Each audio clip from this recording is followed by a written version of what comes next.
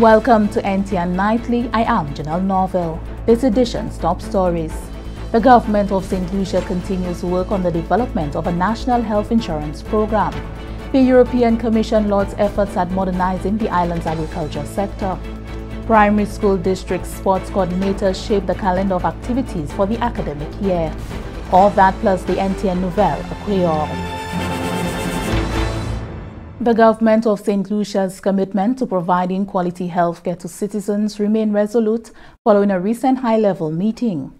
Prime Minister the Honorable Alan Chasney on September 19, 2019, met with National Health Insurance Committee and consultants from the World Bank as the government continues work on the implementation of a national health insurance program which forms part of a health system strengthening project.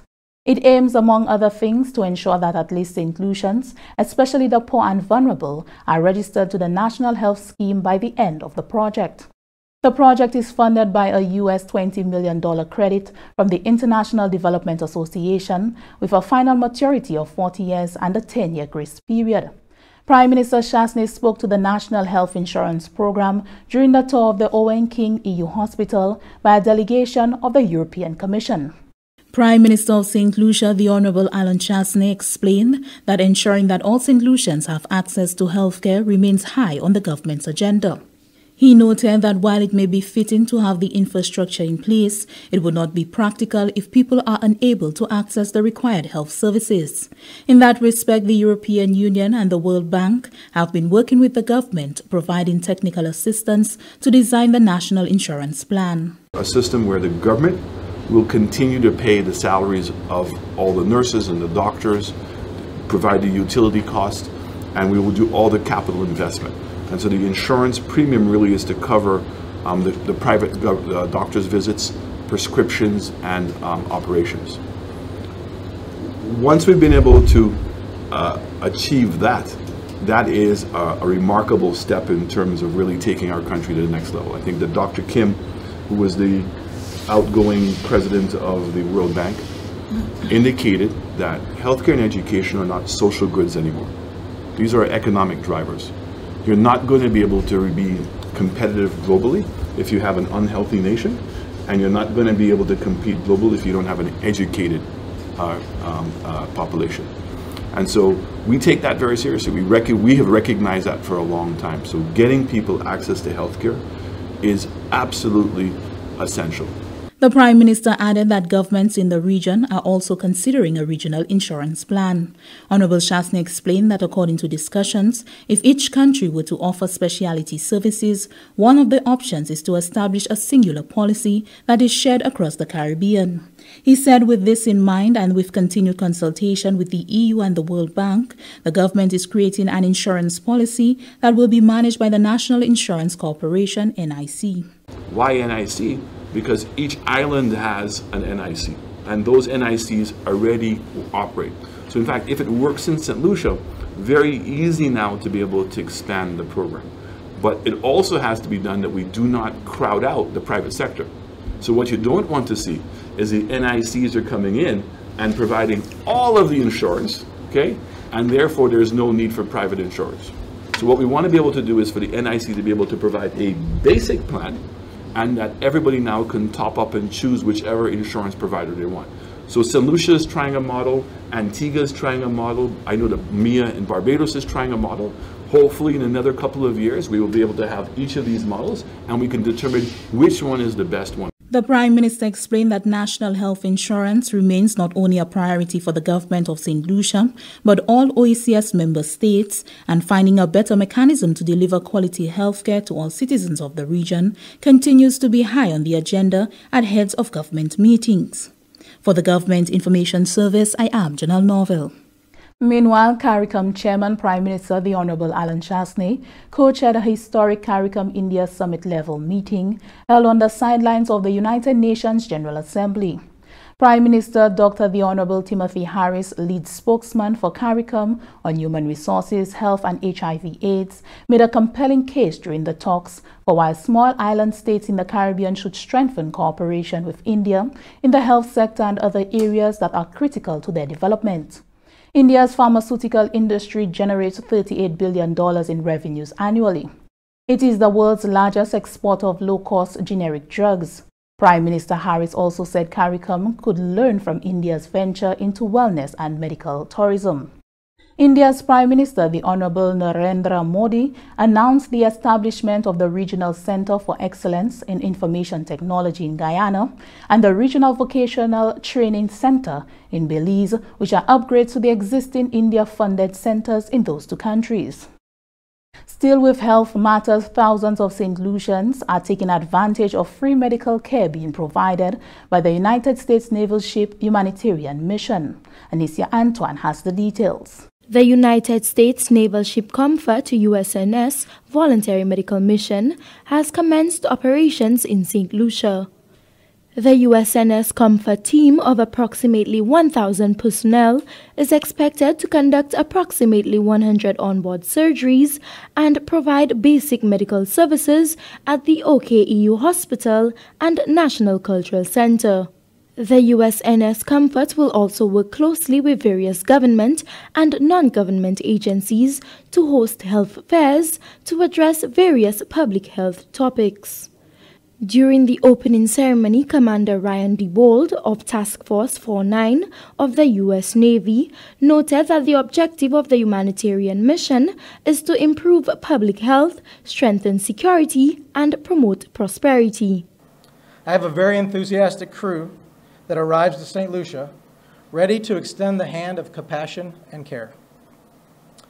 We are 3 months into a 5-month mission. Comfort has visited Ecuador, Peru, Costa Rica, Panama, Colombia, Trinidad and Tobago, and Grenada. And during that time, we've had the opportunity to assist over 43,000 people. During this mission stop, our multinational team is partnering with the Government of Saint Lucia to provide medical, dental, and surgical services. Regional partnerships reflect our enduring promise to one another for a cooperative, prosperous, and secure hemisphere. The USNS Comfort's visit to St. Lucia is one way the United States and our partners are honoring that promise. Felix St. Hill, Permanent Secretary in the Department of Health and Wellness, expressed gratitude to the government of the United States for the services rendered to the people of St. Lucia. St. Lucia is presently undergoing a remarkable transformation in healthcare, and a humanitarian intervention such as this one, which transcends boundaries, will definitely go a long way toward improving directly the healthcare delivery and health outcomes of our citizens at this juncture, although for a short period of time. Of course, we would all wish that this floating hospital, along with the tremendous expertise which have come to visit our shores, was a permanent gift to our people. But as it is not a permanent gift, let us ensure we can maximize its use while it remains in our waters. The USNS Voluntary Medical Mission visit to St. Lucia commenced operations on Wednesday, September 25th and is scheduled to end on Monday, September 30th, 2019. From the Government Information Service, I am Anicia Antoine reporting. A tour to the National Diagnostic Facility reconfirmed an ongoing partnership between the agriculture leaders and the European Union in modernizing the sector to help meet the demands of St. Lucia's growing agriculture economy. The site visit formed part of a tour of facilities funded in part by the European Union. More from Amanda Faye Clark.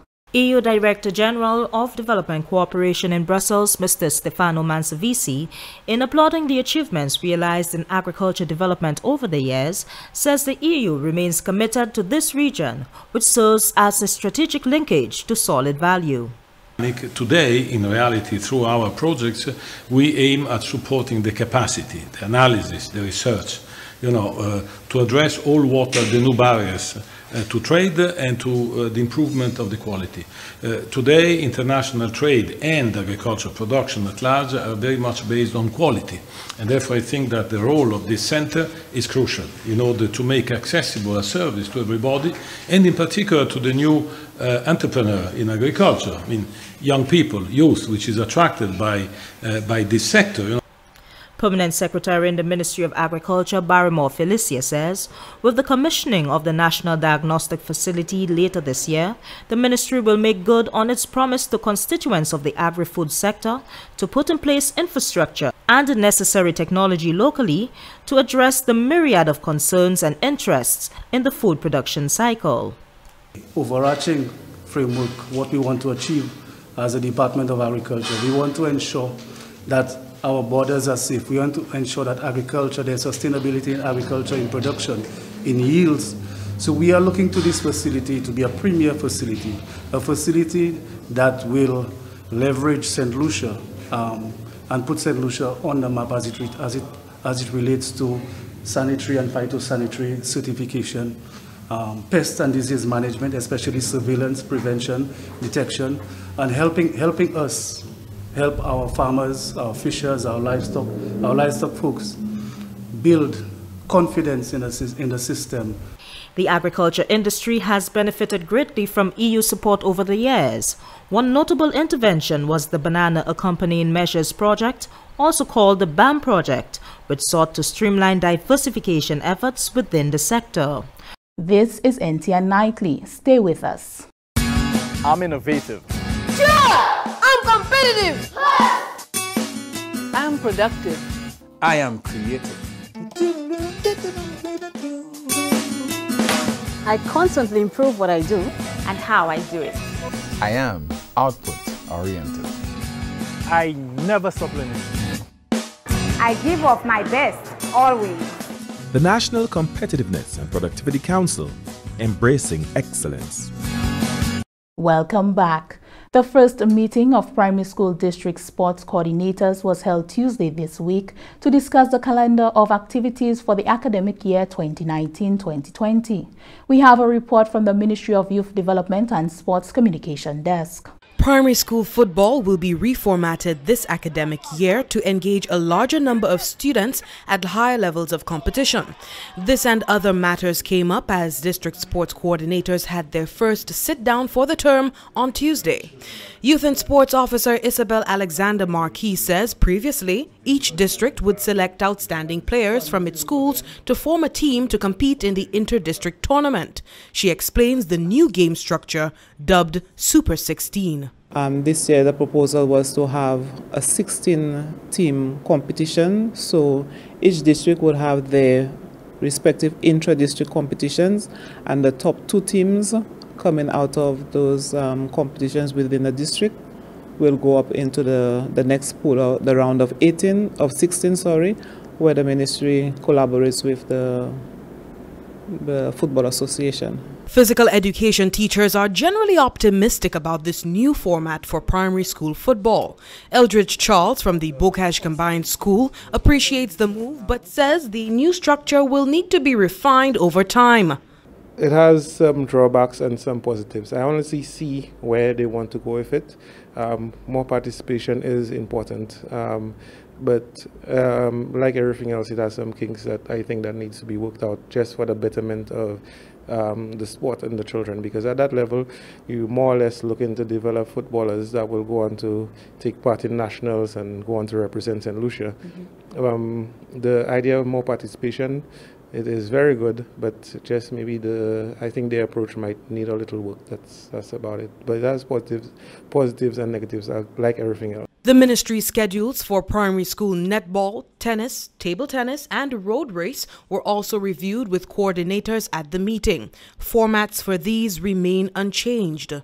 Honestly, happy that the ministry is trying to engage PE teachers more. That's actually one of the things that I've been saying all along.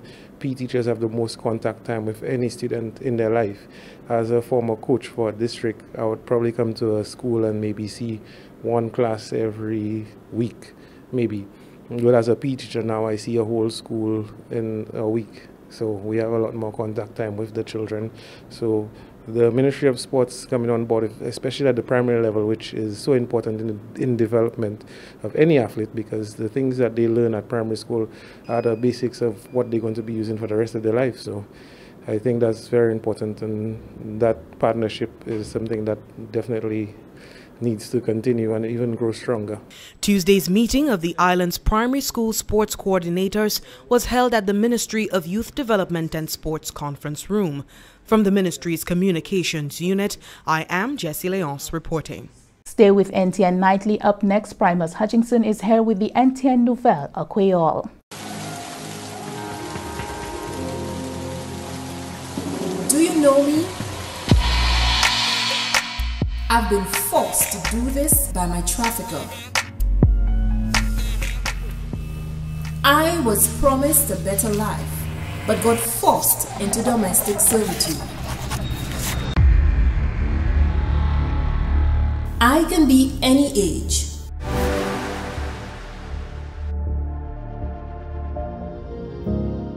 I can be any gender. Any ethnicity. I am a victim of trafficking in persons. Know the signs, see it, report it. If you see me, please help me. Call the TIP hotline at 847. Welcome back. We join Primus Hutchinson for the NTN Nouvelle, a Creole. Monsieur, Madame, département qui est responsabilité pour information en gouvernement Saint Lucia, GIS, Assemblée Télévision Nationale, PIA NTN, Caposato, Nouvelle Creole, Presato, Primus Hutchinson. Saint Lucia, j'ai présenté programme pour célébrer mois héritage créole 2019, ça a fait à thème découvert Saint Lucia, découvert corps, mois activité ça là, qui a couru pour tout octobre. Objectif là, l'année ça là, c'est pour encourager Saint Lucien pour découvrir valeur comme citoyen pays. Ce spectacle a fait en collaboration avec Monseigneur Patrick Anthony, Place Recherche Folklore, Fondation de développement culturel et Events Saint Lucia. Selon le directeur Place Recherche Folklore, Louis Victor, le spectacle a ouvert officiellement dimanche le 29 septembre 2019 à Soufrière et qui a commencé et puis en sérénal à 4 h du matin. Manger Creole performance en parmi l'autre activité qui a pris cours en la place Les Riverdales et Old Trafford, commencé depuis Yonner pour juste 7 h soir. Là aussi, il y a une visitation pour diverses places héritage et ça a fait et puis collaboration Fondation pour le développement soufrière. Fondation pour le développement culturel qui a tenu une spéciale cérémonie pour honorer les gens qui ont fait une grande contribution pour la culture et artisans et pour bailler les jeunesses ont l'occasion pour apprendre des grandes contributions sur le monde. Directeur exécutif pour la Fondation, Madame Ramona Henry Wynne, déclaré qu'il y a aussi observé une grande fête la Marguerite le 17 octobre. L'année là, il y a honoré Vincent Joseph Yodovic pour contribution des artisans. Ministre de l'Agriculture, Honorable Fortuna Belrose, dit que la célébration l'année là a embrassé le thème indépendance nous tout à l'heure. Alors, durant la célébration, le peuple a ouais valeur culture et héritage pays en plusieurs modes, plusieurs façons. Célébration Journée Creole 2019 qui a en commune Labouri, Mikou, Vieux-Fort et Kouzile. Les étudiants de la commune Babono qui performent très haut en l'examination Common Entrance l'année là, trouvé l'honneur et recognition par le représentatif du Parlement pour Babono, Honorable Ezekiel Joseph. Ces étudiants recevaient un petit premier cadeau et qui performent plus haut trouvé laptop. Durant la cérémonie, mercredi le 25 septembre, à Multipurpose Center, plusieurs étudiants sortis en toutes les écoles primaires et aussi en l'école secondaire Babonoa étaient présents pour recevoir l'honneur pour performance. Le représentatif honorable Ezekiel Joseph explique que l'initiative là a fait en considération les parents qui étaient approchés pour laptop pour issue qui étaient trouvés acceptance en l'école secondaire. L'année ça a fait troisième année qu'on nous a récompensé c'est maman qui fait primaire Babono l'école Babono on l'a venu pour Common Entrance là. Now qui m'a expliqué ça? L'année chez maman qui a score plus passer 75%. So benchmark là c'est pour ça we recognize on peut venir 75%. But ça pas même si l'année 4 maman qui 75% ou 75% toutes 4 maman qui ont laptop là. C'est maman là qui plus haut à l'école là, above 75%. C'est lui qui a un laptop là. Non, l'année passée, les mots parlé et puis les district education officer parlé puis moi, il dit mais qui manière nous ça expand programme. So l'année ça nous expand programme là pour nous ça recogniser si maman là qui fait plus haut parce que 75%, il pas qu'un laptop, il doit qu'un voucher. Give voucher pour ça aller acheter bagaille qui a aidé yo à l'école yo, bagaille qui educational. Et puis aussi principal l'école secondaire Babono dit moi il veut me recognize c'est maman elle tout. So moi dit well OK nous recognize maman student là qui fait primaire en CXC. Si nous premier Babono en CXC nous recognize. So pour ça programme ça aujourd'hui moi assurer colonne à continuer moi quand plus et puis recommendation qui m'a nous expander et puis depuis ressources là depuis nous c'est pour nous expander. Parmi l'autre officier qui a adressé cérémonie, c'était officier éducation pour Powers Limoyon, M. Cyrus Sepal, et ambassade Chine, Taïwan, Dr. Douglas Chen. Les étudiants sortis à l'école Babono Combine, Balata Combine, Bojus Combine, Debara Combine, Ponso Combine, Laguet Combine, et l'école secondaire Babono. Le programme pour connaître mais en affaire de conduite et entraînement, vocation technique et éducation pour l'organisation UNESCO, ça c'est TIVET, commencé en cette ici. Programme là qui dure pour 5 jours, qui a placé attention principalement à sa façon pour renforcer les professionnels TIVET qui a rejoint. Et programme là qui a porté les professionnels TIVET tous ces pays à rejoint au Caraïbes. En effort pour développer une meilleure comprendre en façon TIVET qui conduit et pour trouver ces capacités qui sont nécessaires pour guider les institutions à des chemins qui plus avancés pour le développement. Le programme TIVET là pour que Mystic Royal Saint Lucia depuis le 23 et bout et Kaibut demain le 27. Et c'est comme ça nous avons trouvé une nouvelle là, moi quand même autant pour garder mon une invitation pour je répète encore ça c'est si Dieu conserve la vie, les gars pour se trouver l'autre nouvelle créole. Après ça, on va vivre pour cette général. Mercy Appeal Primus. Here's a look at what's happening to us weather-wise. Winds will be blowing from between the east-northeast and southeast near 12 miles per hour or 19 kilometers per hour, becoming lighter at times. It will be generally fair for the rest of tonight. A few cloudy periods with showers are expected during the day tomorrow. A low-level shear line will cause a few brief showers over the eastern Caribbean islands during the early afternoon. A tropical wave located a few hundred miles east of the Lesser Antilles is expected to cause a few cloudy periods with showers over the islands tomorrow. Another tropical wave located over the eastern tropical Atlantic is moving westward at about 12 miles per hour or 19 kilometers per hour. Lorenzo is now a Category 4 hurricane. Maximum sustained winds are near 130 miles per hour or 215 kilometers per hour with higher gusts. Additional strengthening is possible and changes in intensity are expected over the next day or two. Hurricane Lorenzo is expected to remain over the central Atlantic Ocean, well east of the Lesser Antilles during the next 5 days. The tide for Castries Harbour was high at 2:17 p.m. and will be low again at 7:28 p.m. The tide for Vieux-Fort Bay was high at 3:24 p.m. and will be low again at 8:55 p.m. The seas slight with waves 2 to 5 feet or 0.6 to 1.5 meters. The sun will rise Friday at 5:53 a.m. That brings us to the end of NTN Nightly. Join us next time at 7 p.m. with a repeat at 7 a.m. You can also catch up with us anytime on the St. Lucia Government Facebook page or YouTube channel. I am Janelle Norville.